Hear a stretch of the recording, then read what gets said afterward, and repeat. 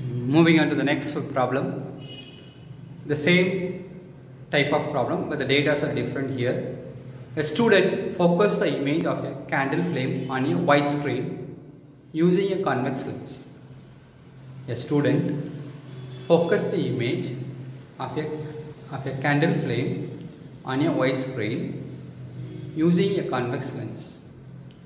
He noted down the position of the candle screen and the lens as given below. The position of the candle flame 12 cm, the position of the lens 50 cm, position of the screen 88 cm. They are asking subdivision 1, find the focal length of the convex lens. Subdivision 2, find the object distance of the candle flame if it is shifted towards the lens at the position of 31 cm. Here the V dash stands for image distance of the candle flame. And third subdivision, state the nature of the image formed if the candle flame is further shifted towards the lens. The same set of problem only, but the data are different here. Now we move on to solve this problem. Yes, 1258.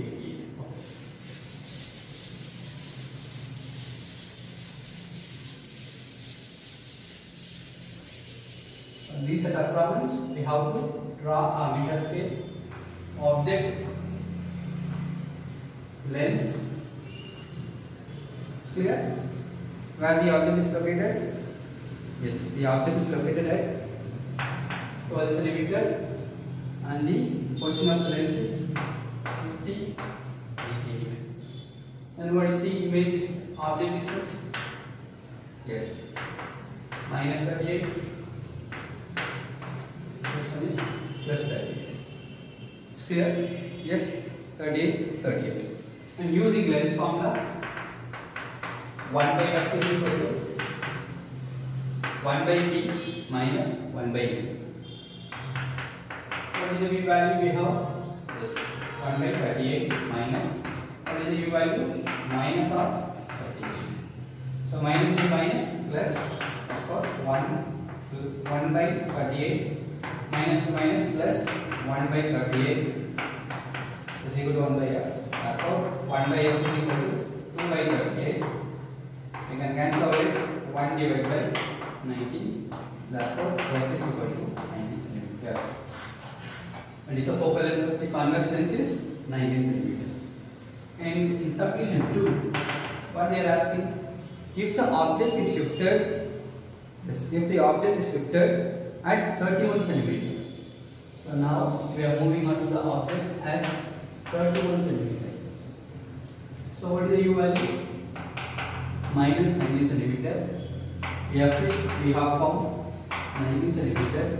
Instead of I can put u dash because we change the distance, right, from 12 cm to 31 cm. We have to find out the new image distance v dash. Again use lens formula, the same lens formula, 1 by f is equal to 1 by b minus 1 by b. We need to find out b. So just for our understanding, 1 by f is equal to 1 by b dash minus 1 by u dash.